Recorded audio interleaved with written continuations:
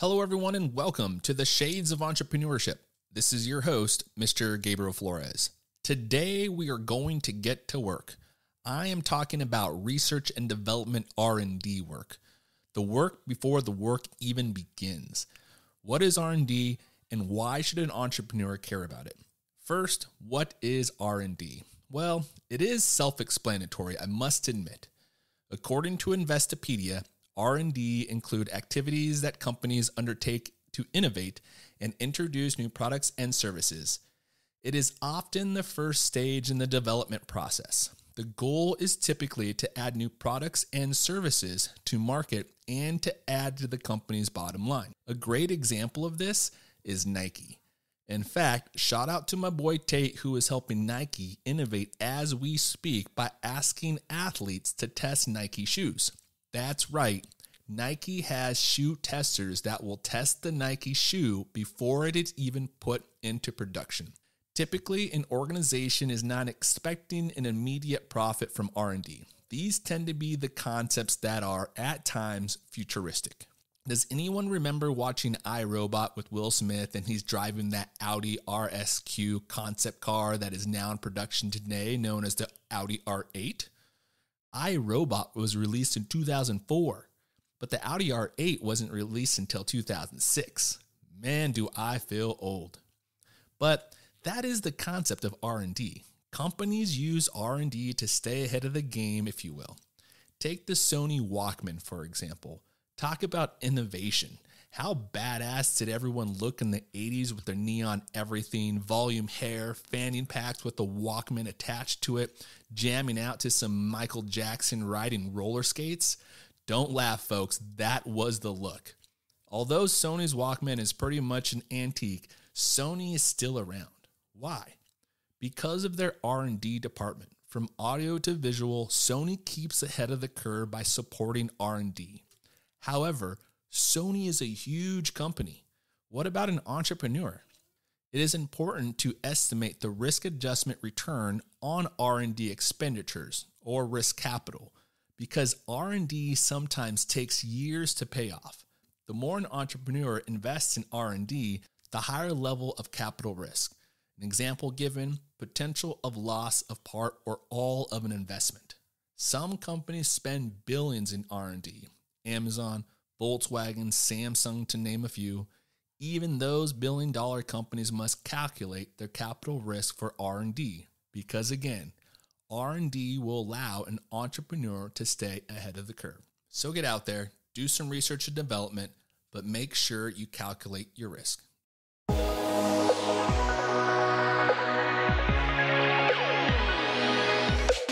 Welcome to the Shades of Entrepreneurship, where we interview entrepreneurs to inspire the future entrepreneur.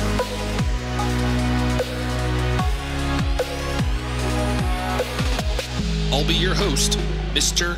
Gabriel Flores. So grab a drink, sit back, relax, and enjoy the show.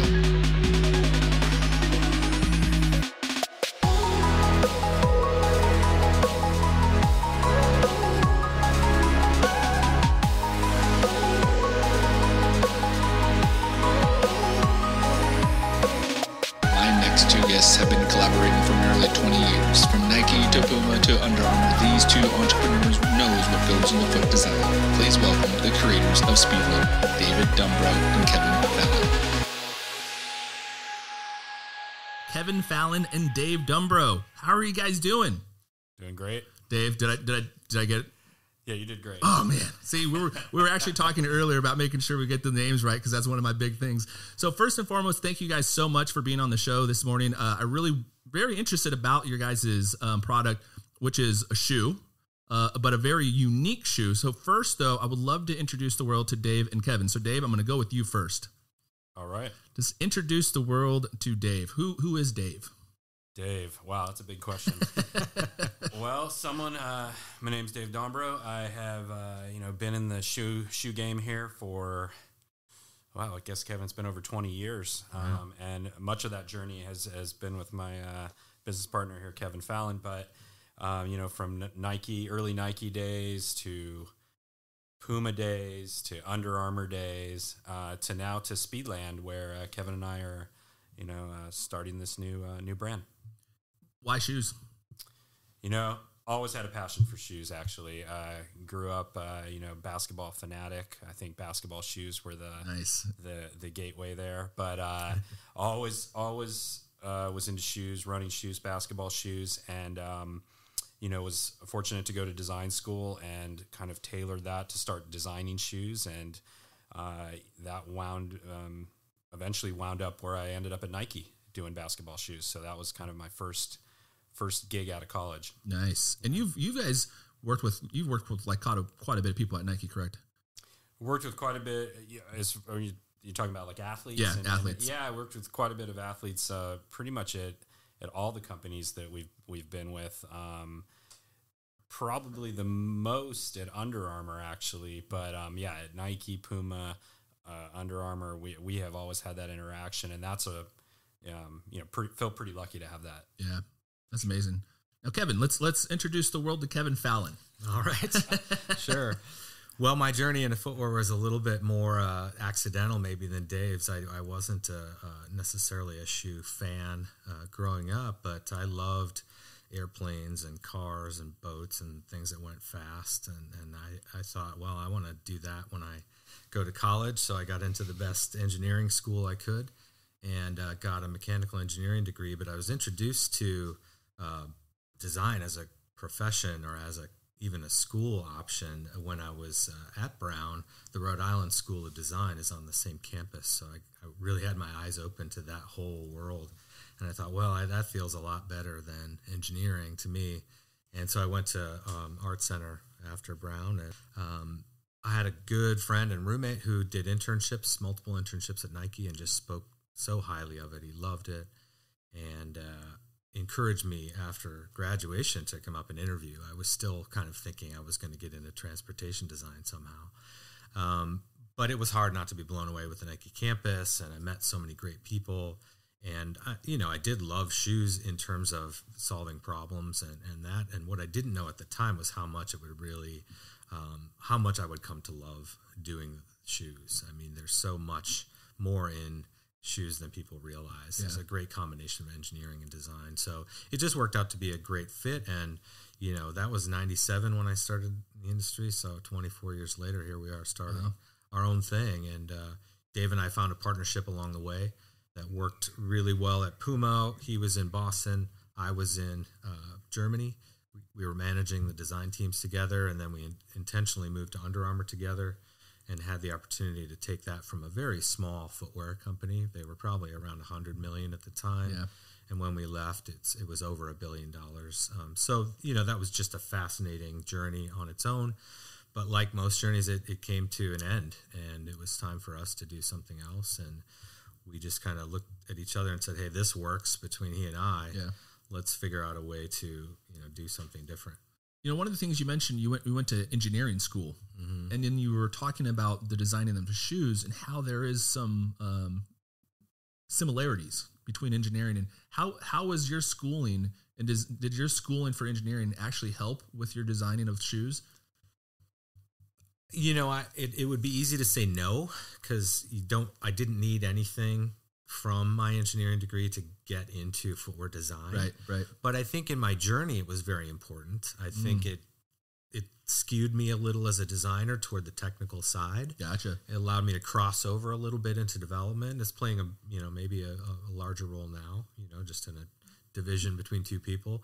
But the critical thinking, the problem solving was something that, I think spills over into any design. I mean, engineering and design are so interrelated, at least in my mind, that it's hard for me to separate the two. And, that might be my weakness as a designer, is not being able to kind of let go of some of the tangible, real things. But, that's why, a partnership like working with Dave can work, because he's, maybe not tied to that engineering in the same way. And so from that aspect, we complement each other. We overlap in certain areas, but not in others. Definitely. So and the reason I asked about the engineering is because the Shoeland, the company that you guys created, to me, I look like this is like a very unique engineering feat of a shoe, right? But first, for the listeners at home, What is Speedland? Well, in a very macro sense, Speedland is started with no compromises in mind. So when Kevin and I sat down a while back and we really thought about it, we're like, what if you could create a new brand, new shoe company? We use the word equipment actually, and you didn't have to compromise anything. So you could use the best materials, the best components, the best suppliers. What would that generate? And in our case, we focused it in the world of trail running, but it's really more of a macro approach because really that's not the approach that we have experienced throughout our years. And it's not to say that brands aren't making, phenomenal shoes. They are, but it's very rare to see a no compromise approach really taken in any industry because there's a lot of restrictions, let's say. And in our case, with footwear, you get things like briefs, and on the briefs you have an FOB, which is the cost that you need to hit to make the product. And we just didn't have those restrictions. We took a complete, almost opposite approach to the industry, and that's I guess I would say the start of Speedland. Yeah, I think that no compromise approach. We're focused on mountain running and trail because that's our passion. If we're gonna spend a lot of time with these athletes and out there, this is something that matters to us. And we also saw it as an underserved market. These athletes are doing incredible things in the mountains, and if anybody deserves an elevated experience in their footwear, it's these people. And we thought, that's a great combination for us. And so Speedland is, focused on the mountains, hyper performance, and about this no compromise attitude. Yeah, and so you mentioned two things. One, you guys kind of have a passion for mountain climbing and running, and that's so for the folks at home that may not be aware, these shoes are specifically designed for extreme mountain runners, correct? Or something like is that safe to say? I would say they're designed. Yes, that's our target is a high performance trail athlete. Yes, I would just say in terms of extreme, not necessarily like extreme mountains, but you have to be extreme in the sense of caring so much about your footwear and about your experience running in the mountains to spend the money that it would require because these are expensive, but also to care about the technologies that are in it. So extreme in that way, I would say. If you run 10Ks on trails, this might still be a great shoe for you. Yeah. You just, you're not probably a super casual trail runner. Yeah. Well, let's talk a little bit about the design because I think you guys specifically set out to solve a specific problem with this shoe. What problem did you guys kind of set out to solve, and why did you guys add some of the technology to the shoe? Well, it's many problems, I would say. I mean, that's the most interesting thing, and we break it down into different pieces, and then we attack each piece with a solution, and then it was, sort of the process of integrating those solutions, and it was pulling from our knowledge that we've acquired over the years and the suppliers. So, I mean, it was, for instance, looking at fit. It's a very important thing, and we're strong believers that if things fit better, you perform better. Less wasted energy going into that shoe and so on. So fit's an important one. Cushioning. You've got to have a certain amount of cushioning. If this is going to be a shoe someone can run a 50K, 100K, 100 miles in, certain requirements. And there's become, propulsion has become a common area, right? So what can we do with plates, and how can we look at carbon plates, not from the perspective of what the road shoes are doing, but from how can this technology make the trail experience better? And so it's this aggregation of marginal gains on every aspect. Traction is another key one. Yeah. We went to Michelin. I mean, one of the best rubber suppliers on the globe, and they're doing footwear. And we were able to pull a couple adjacent technologies from their mountain biking tires with these cuttable lugs. It allows us and the consumers to trim their lugs to a length that's ideal for them. And that's new. And the thin web sidewall allows us to stitch sole to the upper. We're thinking about end of life in some of these decisions. So, we're solving problems from the athlete side, but certainly on the whole life cycle side as well, because that's a big part of what we want to do as well. And I guess I would say we saw a lot of R&D being put into the road side of running, but we didn't see a lot of R&D being put into the outdoor trail side of running. Mm. And there's a lot of reasons for that, but that also, was white space for us to go into that area. Yeah, it definitely, you mentioned earlier, it kind of seems like an untapped market, right? A market with the running market, I feel like the street running, it's pretty saturated. There's a lot of running shoes out there. It's pretty saturated, and there's a lot of good running shoes out Yeah. there. And there's a lot of good trail shoes out there too, but it's just not necessarily the same attention. And so we saw an opportunity. What would you guys say during the design of the shoe was the most surprising thing that you guys needed to kind of address? Or did you, maybe this is something that you knew throughout your guys' career in the footwear industry, but what was something that you really felt that we need to make sure that this is addressed in the shoe? That's a tough one. Yeah, I think that again comes back to kind of this aggregation of things, because there are good shoes out there. There's some shoes with great traction. And, those were things that we were trying to learn from and be inspired by. Why is the traction great? And how can we use that? So the thing is that shoe with the great traction might have really lousy cushioning. Oh, yeah. Or an upper that doesn't fit well or last long or something. And so that's kind of, I think, what became core to what we wanted to do. Yeah. was have it be this sum of the best of all these components to make an experience that was completely elevated and better. Nice.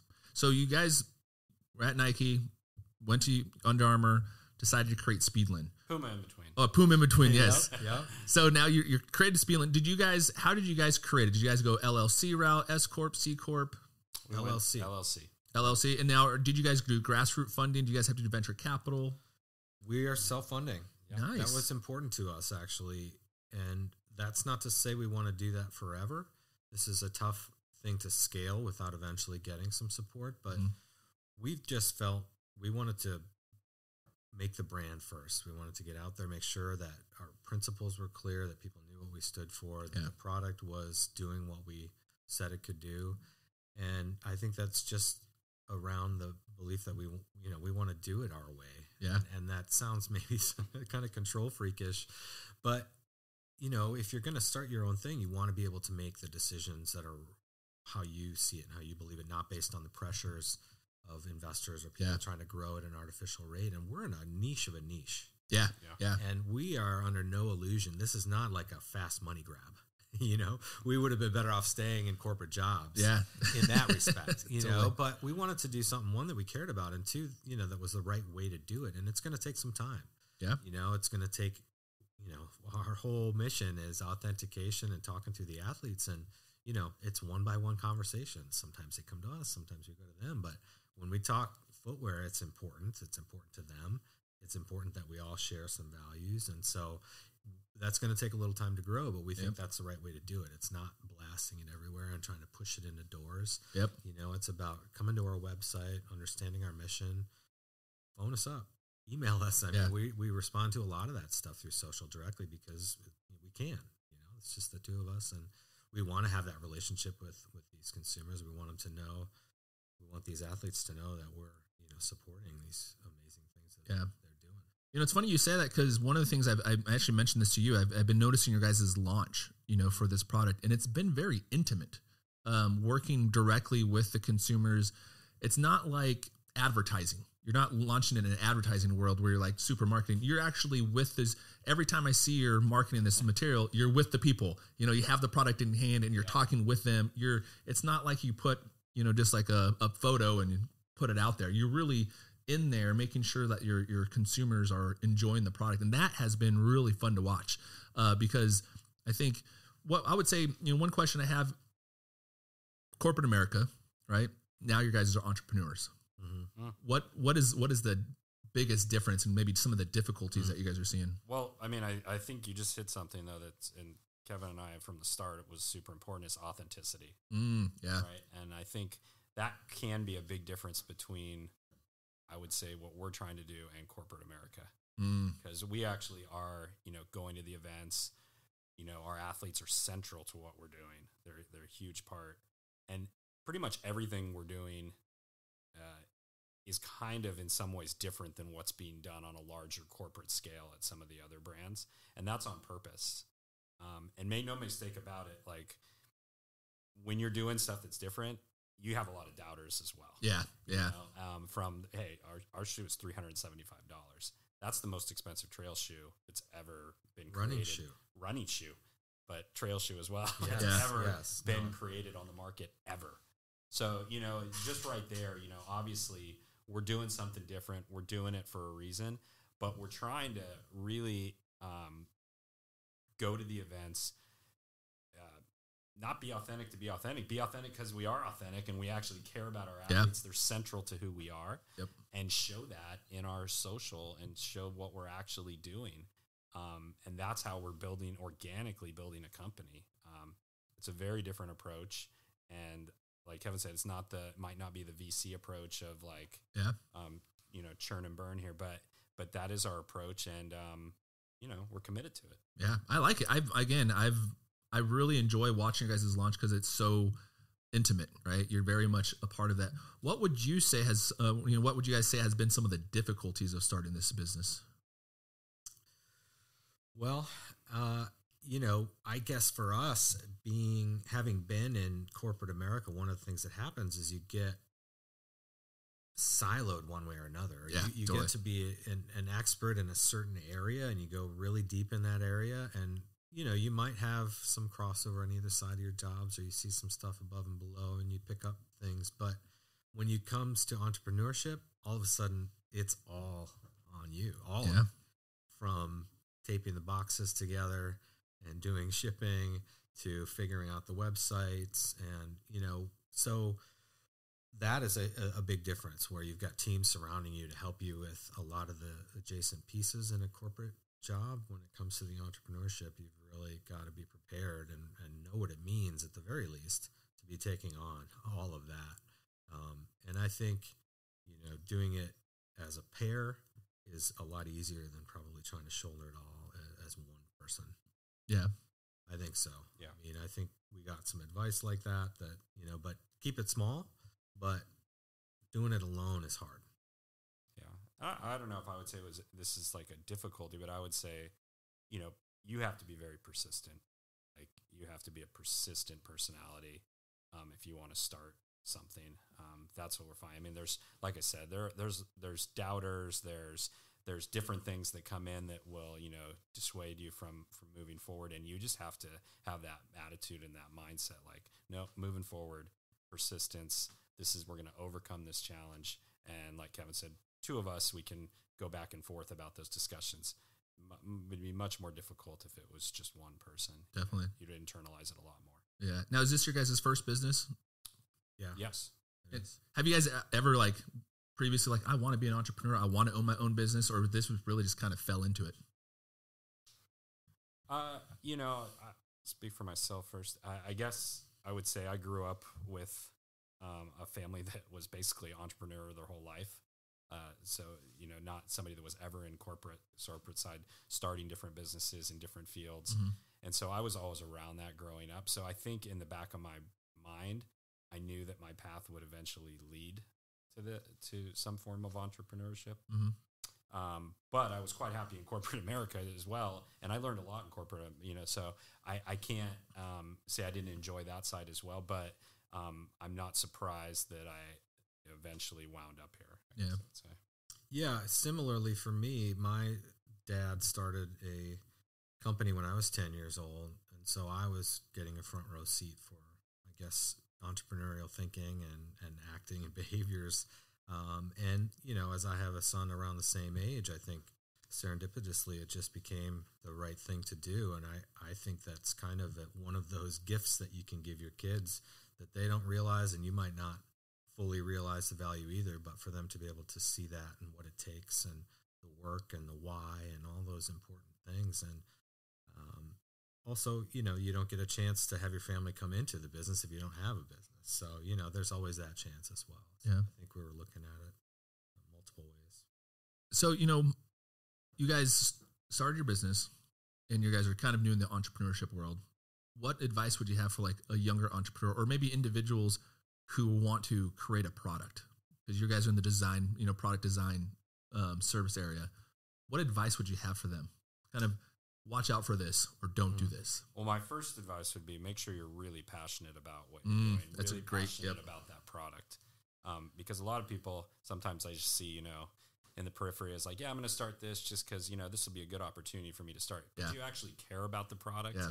Because that actually is going to matter at some point, like when it goes back to that persistent thing and you're staying up late nights and you're having to fight through challenges. We really care about the product that we're creating, and that matters a lot. So that would be my first thing. I don't know, Kevin. Yeah, and I would say, with that comes knowing the user.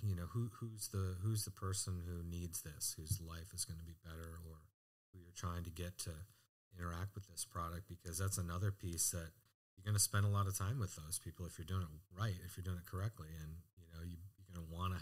You better want to hang out with them. Yeah. So I think it's just important too. I would say thinking end to end. If you know one piece of this and you're an expert in that's great. But you really have to know what it takes to get something from end to end. And if you know where your weaknesses are, then you know where you got to bring in help, and it makes it a lot easier rather than trying to think, well, I got to do this all myself. And that would be one of the pieces of advice too, is don't be afraid to bring in the best people you can to help you on the things that you can't do yourself. Yeah, there's a few things you two have been mentioning throughout this episode that I think are important for the listeners, because we've been hearing it pretty consistently over the last couple of times I've been interviewing entrepreneurs. Is one, you have to have a passion for what you do. Like if you don't have a passion, it's very difficult, and it'll eat you up, right? You're going to get burnt out pretty quickly. Two, it's okay to talk about your product, and don't keep it a secret. I think a lot of times younger entrepreneurs will hold in their ideas and not give it out and not tell anybody. In fact, I had Rick from Pi on earlier this week, and he was talking about that as well. It's like, get your ideas out there, see if the consumer even likes it, right? Because too often we tend to fall on the sword of, this is like you were mentioning earlier, Dave, sometimes we get into products and start selling, but we don't really have a passion for it. But we think it's a money grab, right? It's an opportunity to make a revenue, and that will kind of burn us sometimes, right? And so for the listeners at home, those are really important things to kind of think about, And then lastly, it's difficult. Being an entrepreneur is hard, because being a founder in particular, there's very long, lonely nights because you're doing it by yourself, and you two have each other. A lot of times I've had individuals come on by themselves, solo founders, who are really like, it's just me. I have nobody else to kind of relate to, right? Nobody can relate to the stress I'm going through. How has the partnership, a co-founder, how do you feel it has benefited Speedland in their growth? Like you two coming together? Well, I think there's many answers to that. I mean, the one Dave mentioned earlier is we can bounce these panic moments off each other, and hey, I'm freaking out about this, or is this like, do you see it the same way? And just kind of keeping an even keel for each other is critical. I think also just the division of the work. For us, it's happened pretty organically, and wasn't ever like, okay, here's your assignment, here's mine, or here's a hard line. It's just, there's a lot of stuff that's got to get done, and you have to have that ability to kind of make sure you're sharing it and checking it off at the same time. So we're fortunate that we've worked together for, in the corporate side for over 20 years. So, we kind of already had maybe a relationship back and forth as far as work goes. So, we were able to translate a lot of that into entrepreneurship, which is great. Yeah, that's a great story. And now looking back on everything, Dave, I'll start with you. Looking back, younger self, what advice would you give yourself? Oh, I have mixed feelings about it. I do think there is an advantage to having being a bit naive and starting something, really when you're young and giving it a go. I do think there is an advantage to that. That being said, I don't want to paint a false picture that it would be easy. I think there would be a lot of luck involved. So I think in my head, I still would probably go the route that I went and really gain that experience on the corporate side with the different brands, and, in a better place now to start a business. But I would at times possibly give advice to my younger self that maybe take that risk right out of school, and if the idea was really strong, and give it a go before all the other life happens Yeah. around you. Yeah. So I would give that advice, but knowing that a lot of luck and a lot of things have to fall in place, that would be my advice. What do you think, Kev? Well, for my younger self, I think I would try to take the blinders off a little bit. I think I was so myopic and so focused on becoming like a great designer. I missed opportunities to plug into other parts of the business. I probably missed chances to collaborate. You know, I was like too competitive. It was like a thing where, okay, I don't want to really talk to you because I got this design going on. I'm not selling the farm. Kind of like that, you know. And Art Center was a tough environment that way. And I think at the time, or it was just me, whatever, I came out of there with that kind of competitiveness that was good. It fueled a lot of things that were maybe positive, but there were some negatives. And I'd say as an entrepreneur, man, if you got to be one thing, you got to be a collaborator. You know, you can't do it all yourself. You got to be able to work with people and get people to want to work with you. Yes. And I think that's a skill I could have started earlier in my career than I did. I was a late starter on that one. So I'm a big fan now. But early in my career, I probably wasn't. I would say I was, more closed off. You know, it's kind of funny you talk about competitiveness. In fact, later this afternoon, I'm doing a fantasy draft for football. And one of my buddies is like, hey, let's do a mock draft together. And I was like, no, you're in my league. I don't want to do a mock. You're going to know exactly what I'm doing. It's like the competitiveness. So for the listeners at home, who is the target audience? Who's the consumer, and how can they get the product? Well, I mean, like I said, we position it more as like trail equipment. So it's someone who really is, sometimes we call it the gearhead, someone who has, they might have a really, might have that mountain bike in their garage. They might have some other pieces of gear as well, skis and different things. And it's really geared after, it's going after somebody who's, a trail runner at heart, but it could be any distance. You could be a long distance trail runner. It could be a short distance, but you really have that equipment mindset. You really like gear. Yeah. And you really want the latest technologies and want to have a new experience on the trail. That's the whole thing that this SLPDX is delivering. Nice. And then where can they find it? We're direct to consumer, so you can find it at runspeedland.com. Perfect. And our social is at runspeedland. Nice. Kevin, Dave, thank you both so much for being on the show today. Thank you for tuning in to the Shades of Entrepreneurship. For more information, please follow the Shades of E on Twitter, Instagram, Facebook, or visit theshadesofE.com.